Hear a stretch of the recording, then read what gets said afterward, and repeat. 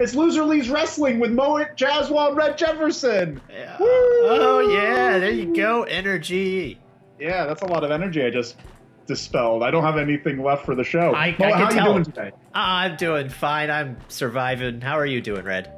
Oh, I'm fine. I'm covered in wasp stings. I was going hiking, and then one stung me and got stuck, and then I had to beat it with my hat. How'd it get stuck? Was it like you got leg hair, or what's the deal? No, I have no leg. I have shockingly small amount of leg hair, like where people are just like, do you shave your legs? I'm like, no, it's just thin and blonde. Mosquitoes get stuck in my arm hair and my leg hair. I see them get caught up and they try to get in, and then they get like, it's very satisfying from like a nature point of view. This is the woos and whats. Woos are real fun things and whats are not so fun things. And oh, before we say that, please like and subscribe and all the things. Like if you're listening to the podcast, review us. Don't be a bum, and also follow us on Loser Leaves Wrestling on all the places except for Twitter, which is Loser Leaves Pod. What is your first woo of the evening? Chris Jericho MJF segment where MJF walks in. He gives them inner circle jackets as gifts. He opens the box up himself, which was my favorite thing of the whole thing. He wraps the presents and then opens it up in front of them. Why even wrap it? Yeah. Why even wrap it if you're immediately going to open it for them? Too funny. Too funny. And then he gives jackets to everybody except Sammy, which was a very good touch. Sammy's pissed off. And then they kind of tease whether he's going to join the inner circle. MJF is waiting for Chris Jericho to ask him if he wants to be in the inner circle. And Jericho is trying to figure out what the heck MJF is even doing. It ends in a really great like soap opera moment where he's like, I don't remember what he says. I like that guy. Sammy's just like, what a lose. And then Jericho's like, no. Perhaps not. Yeah, that's what it was. Yeah. This was so full of information. Like, it was so full of like from MJF not wanting to ask to be in the group to Jericho to not want to ask him to be in the group. That growing dynamic where Jericho appreciates MJF, but MJF is definitely working Chris Jericho. And this beautiful slight to Sammy Guevara, this, like, I don't know if it's going to lead to something yet, but I would love for him to get into Jericho's ear and just be like, this Sammy guy, is he really even doing anything besides causing scandal? Yeah. And hurting other wrestlers? Is he even doing that? They're so good at adding little beats into the storyline like that, like little things that they can capitalize on if they want. They don't have to. Like this like they planted the seeds of a potential Sammy versus MJF feud if they wanted, or just by not giving him a jacket, it just kind of adds a little bit of drama. Like maybe like you said, Sammy could talk to Chris Jericho.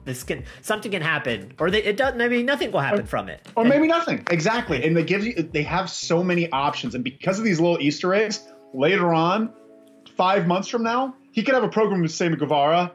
This was the seed. Great camera angles too. I gotta throw that in. I think like usually, it's subtle, not a lot, but I'm just very appreciative of the fact that the camera moved to get into close-ups and whatnot of MJF opening the thing and stuff. Usually you just kind of like an SNL skit, you just kind of hold back and watch the whole thing. But no, this guy is like Birdman. He's jumping in and he's moving around and very dramatic. I was a big fan. And the way they introduced it too, MJF tells you there's a camera person there.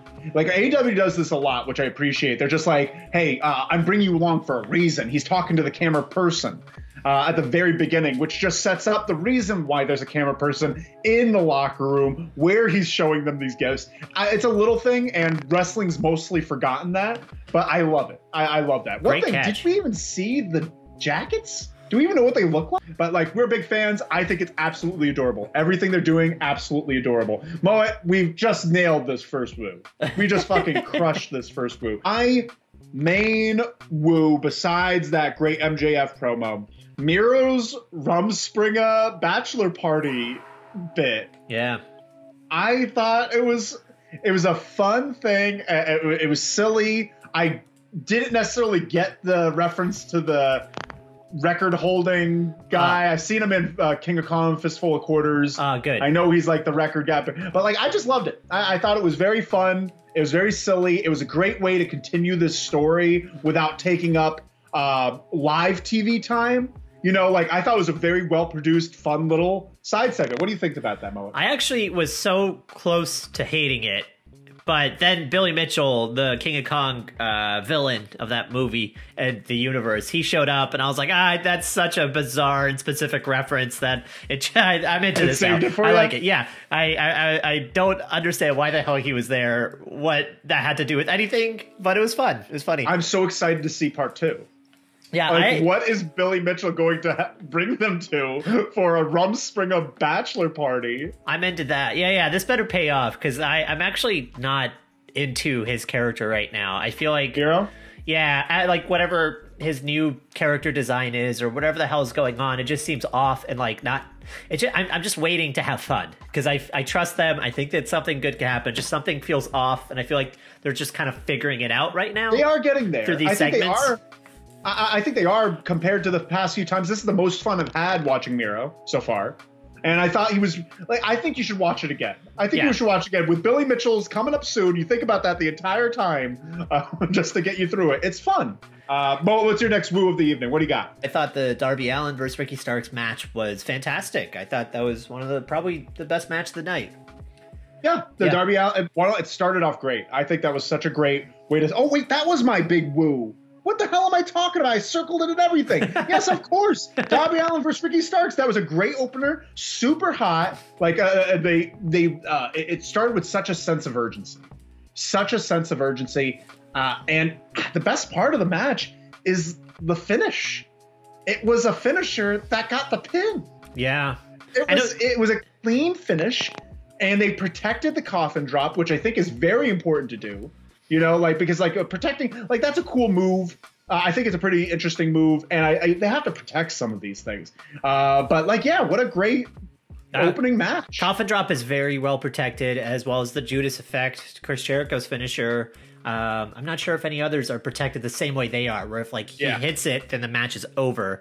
Particularly with the coffin drop, it's such a stupid and reckless move from like a kayfabe perspective of like doing like a trust fall essentially from the top rope, that like he misses it a lot, but that's what makes it great as this like super deadly finisher of like, well, if that one time he does hit it, it's over. And I like that a lot. I'm just worried about his neck when he does hit it. When he does hit the move on them, his neck jolts back each time. I'm like, that's going to hurt your neck over time. Oh, man. But one thing that I love about these two specifically, and they're just a great example of the best of this generation, they sell so well. Yeah, that was my big note. Yeah.